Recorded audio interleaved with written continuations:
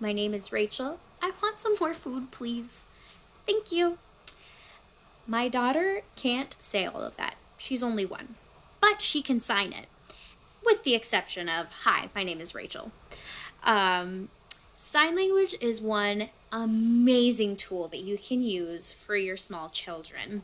1, it reduces tantrums, and who doesn't want that? Why? Because your child is able to communicate what they are needing, even if they can't say it.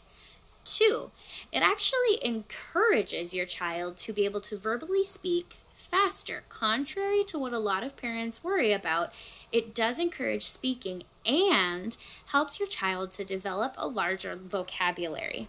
3, it boosts communication. I mean, they can't necessarily talk, but you can communicate with your child. They can tell you, I need to go potty. They can tell you, I'm hungry. They can tell you, I need water. Boosts communication. It does all of these amazing things, and they don't even have to use their mouths to tell you. It's amazing. I highly encourage you to look up some baby sign language. It can really help reduce a bunch of frustration and bring a lot more ease to your day.